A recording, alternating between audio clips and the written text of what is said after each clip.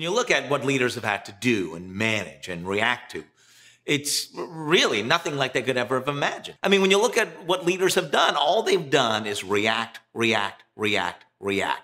They've reacted to changing environments, to changing legislation and mandates, changing research, changing mindset. Their supply chain has been completely out of whack. I mean, their client relationships, their client expectations, their suppliers and their partners, what they're going through. There's been big social justice issues and systemic inequalities that have been highlighted. They've kind of, deployed virtual teams. The very existence of the workplace has ceased to exist, and the economy has been on the brink of disaster.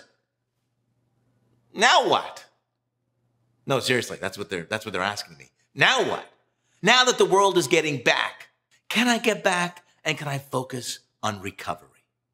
You can't focus on recovery. Recovering means you're recovering to where you were. Recovering means you're going back, and that's not what this is about. Now what? You need to prioritize and focus on growth. We can use growth to focus us so that we can go from recovery to reinvention. Look, great challenges always create new opportunities, amazing and wonderful new opportunities. And what's before you now? This is a once-in-a-lifetime, once-in-a-career opportunity to not just recover, but to reinvent. Prioritize your growth. Prioritize your team's growth. Prioritize your organization's growth.